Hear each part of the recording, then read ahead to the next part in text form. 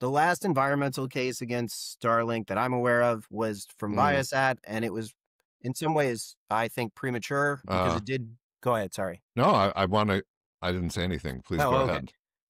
So they raised NEPA claims, and I don't remember the specifics of them, but I think Uh, this may have been one of them. And I think at the time it was determined to not really be covered by the act, or mm. perhaps it was What act before is this. that? I think you use an acronym. Yeah, sorry, I don't know. It's like the National Environmental Protection Act or something like that. And the Okay. NEPA Act, if you Oh Google, yeah, it that. will come Yeah, up. then Yep.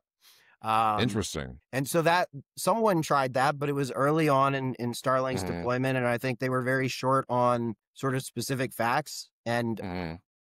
like you have to make a claim of injury, right? And sometimes it can be hard to do that if you're doing it preemptively. And I don't think they Sure. succeeded there. Wow.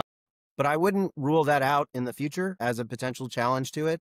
Uh, But I'm now very far out of my depth because I sure. really stick to the regulatory piece of things. And when it comes Yeah, to appellate law and actually being an attorney in a courtroom, I am sure. not particularly well versed in that. Well, what's funny is I know just who to ask because my journey into the law started with an environmental law firm in 2004 in New York City. And that after working there for a year, I knew I wanted to go to law school at minimum to learn more about this stuff.